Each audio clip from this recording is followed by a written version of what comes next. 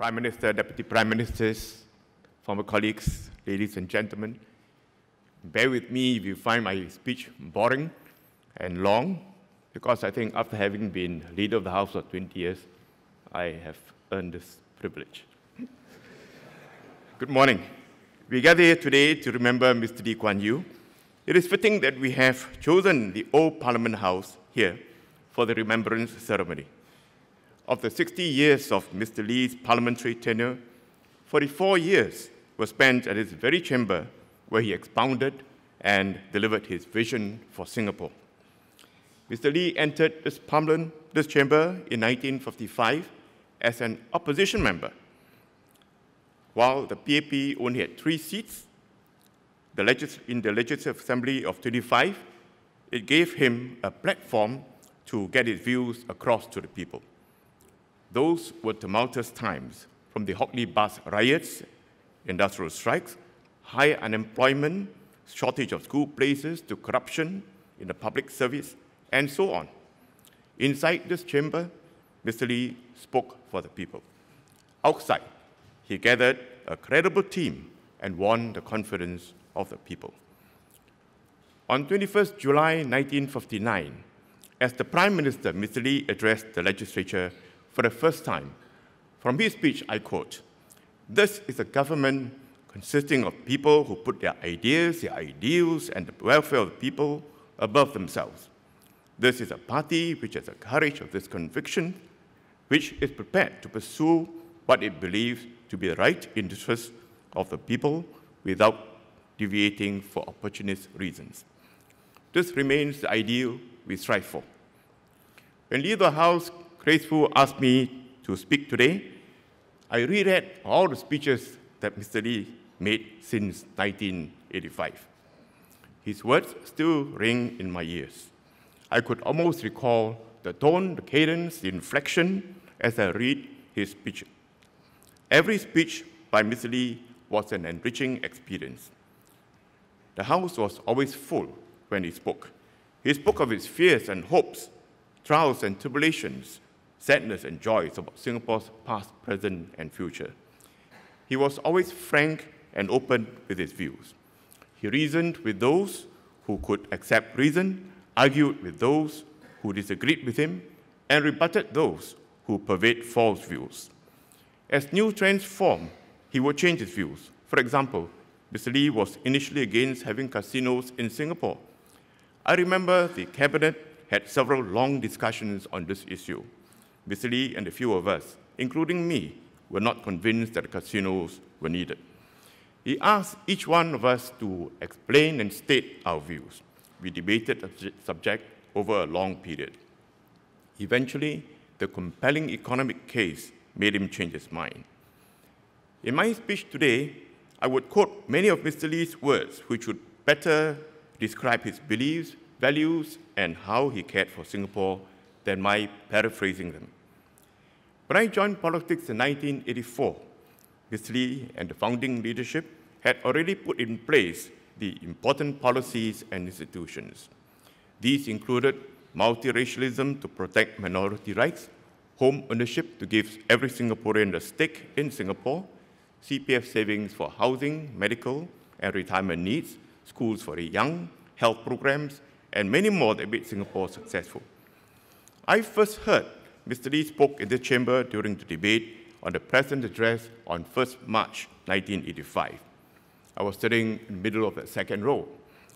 It was a tour de force of his pragmatic, forward-looking approach behind Singapore's success. He said that contention for the sake of contention leads to disaster, and that we do not blindly follow the principles and theories that are not part of our culture and not part of our system. Mr. Lee reminded all of us and the next generation that how different Singapore is and how important it is that we should stay different in order that we can survive. He believed in doing what was right and what worked for Singapore, never mind what his critics said. He said, "Popular government does not mean that you have to do popular things all the time. We do not want to be unpopular to do unpopular things, but when they are necessary, they will be done." Some policies like land acquisition, national service caused pain and inconvenience to those affected, but it was for the overall good. Neither was Mr. Lee complacent with what Singapore had achieved. Mr. Lee had a prescience to say in January 1994 in this chamber that the challenge of the future will be totally different from the past. Ministers must adjust their policies to fit major trends. Well, in the last few years, we have seen how policies, for example, the PG package, MediShield Life, and CPF Life were introduced to take into account the needs of our aging population. In Mr. Lee's mind, the most precious asset was a culture and an administration free of corruption. We must constantly be on guard against corruption and not take for granted that we will forever be immune from it. Money politics is a serious problem, even in developed countries where candidates need to raise and spend huge sums to get elected. After that, you know what happened. Mr. Lee had put in place a system to check and punish corruption. He would not interfere, even when his friends or colleagues flouted the rules. Many of us would have read about the recent news of the then MP Fei Yew, who, after 35 years on the run, returned to Singapore and surrendered himself to the authorities. In 1985, Mr. Lee revealed that he was asked to intervene in CPIB's investigation on Fei Yew. He refused. Even his ministerial colleague did not receive special treatment. To Mr. Lee, there is no way a minister can avoid investigation and a trial if there is evidence to support one. However, that did not mean that Mr. Lee was impersonal. In fact, he cared very much for Singaporeans and those who worked with him. Last year, I recounted how he nagged me to see a specialist after one doctor diagnosed me to have TIA. I want to share another story. In 2007, Prime Minister Lee Hsien Loong asked me to attend Shogam on his behalf because of a schedule conflict. On learning that I was going to Uganda, he insisted that I brought along a doctor so that if I needed any medical assistance, I would have a Singapore doctor readily available to attend to me. That concern touched my heart deeply. The rule of law was paramount in Mr. Lee's vision for Singapore. Singapore must be a place that works on rules and not bend them. A political leadership that could withstand the closest scrutiny was the reason that for Singapore's existence and why we could attract foreign investments in spite of competition from many other countries. Mr. Lee put in place institutions to ensure that the rule of law will outlast the people in charge. Any innuendo, insinuation, allegation made against a government or minister on any impropriety will be investigated and addressed. In 1996, when there was disquiet about Mr. Lee's property purchases, he presented himself in Parliament to state the facts. This was 9 weeks after his angioplasty and stent operation. Many would have stayed home. He held himself to the same exacting standards he espoused. As Mr. Lee said, that is how this place is kept clean. Mr. Lee also once said, to be a goalkeeper, you need a certain Spartan quality. He had a great influence in the way we work. As leader, I informed him that we were planning to build a new parliament building as the old Parliament House was no longer adequate to meet future needs. He reminded me not to follow the example of Sri Lanka, which built a grandiose monument. Taking this sound advice, we built a new functional Parliament House in proportion to our prudent approach in public spending. Mr. Lee's strategic vision, long-term vision, was legendary, but he also paid attention to details. His whole life was dedicated for Singapore. No matter big or small escaped his attention. In my years as minister, I had received many phone calls, sometimes in the middle of the night, and notes giving his views on matters concerning Singapore. For example, after an evening walk in the Fullerton Bay area, he sent me a note complaining about the loud music from the entertainment outlets. He said it spoiled the quiet ambience of the city. Another example, people wondered why ministers drove their cars instead of using drivers.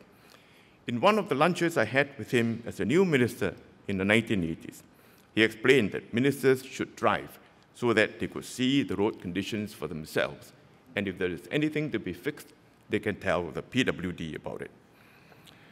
Many of you would have read other accounts of how he attended to micro issues. Mr. Lee was a world statesman widely admired by his peers abroad. He expanded his influence in the world well beyond a country of our size. He shared with us his powerful analysis of world affairs and helped us discern what we should learn and should not learn from other countries, even as we engage them in trade and diplomacy. I had the privilege to travel with him and Mrs. Lee on many trips. The one trip that etched deeply in my mind was the visit to London, Bonn, and Paris a few months before he stepped down as Prime Minister in 1990. The warm receptions he received from British Prime Minister Margaret Thatcher, Chancellor Kohl of Germany, and President Mitterrand of France made me really proud to be a Singaporean. In 1988, Parliament debated the case of a US diplomat who interfered with our domestic politics. The diplomat cultivated and encouraged some Singaporeans to engage in anti-government political activities. Many MPs expressed their outrage against such interference, and as Foreign Minister then, I also spoke. After listening to the MP speeches, Mr. Lee could not resist himself, and he stood up and weighed in.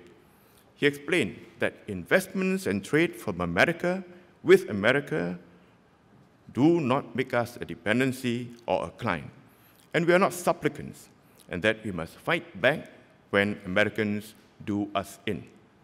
At the same time, Mr. Lee also reminded us that America remains our strategic friend, and we should take our long-term basic interests first and not harm them when we protest against unwarranted American interference. Such was his mastery of diplomacy. Finally, is the subject of leadership renewal. Over the decades, Mr. Lee recognized that Singapore's situation was no longer the same as that he and his first generation of leaders were in. Their unequivocal fervor for self-governing Singapore was a product of their times. Successive generations lead better lives and have access to more lucrative opportunities. To keep attracting honest and quality people into politics meant moving on to more realistic rewards. Mr. Lee refused to take the easy way out, like what other governments have done, which is to reward their politicians with perks hidden from public eyes. During the Parliament sitting in 1985, Mr. Lee explained why he had to introduce an honest, open, and comparable reward system. Then in 1994 and year 2000, Mr. Lee, then as senior minister, would return to Parliament and pit his judgment on the subject against the naysayers. He reminded the House that having adequate salaries for ministers removed only one of the factors that stand in the way of recruiting talent. In January 2012, Parliament debated the report on salaries for a comparable and competent government. I was sitting next to Mr. Lee when Prime Minister Lee Hsien Loong spoke. He turned to me and asked, why were we doing this when we had already paid the political price?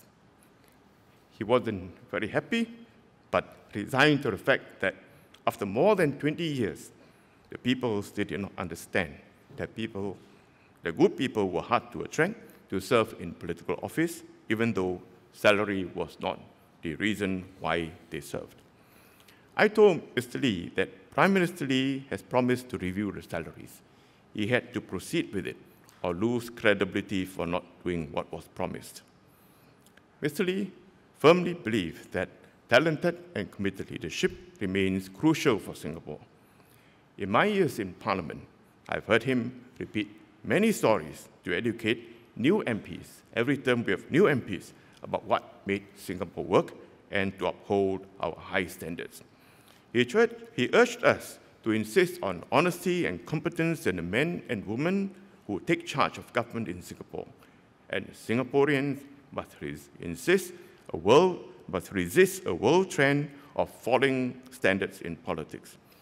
He believed that Singapore established a virtuous cycle of good government, making for high growth and social progress, leading to the re-election of good government, leading to the ability to renew that good government by recruiting more good men to continue to work. Mr. Goh Chok Tong and Prime Minister Lee Hsien Loong have kept up the cycle. But the cycle could break if we slacken. Every new parliamentary term, we must continue to attract a group of people with good character and integrity to serve the people. They must have the vision for an extraordinary Singapore and hope and forge a bond with the people to bring us forward. A 35-year-old Mr. Lee Kuan Yew once said, "This will be an era which will light up the dark pages of the history of Singapore." The page was turned during Mr. Lee's leadership. His legacy lives on in Singapore, in the values, principles, and the high standards that have moved Singapore from third world to first. Successive generations of Singaporeans will do well to remember how we got here. I fervently hope that Singaporeans are committed to the same purpose as Mr. Lee had dedicated his life toward, and that is to fight for a better Singapore for all of us. Thank you.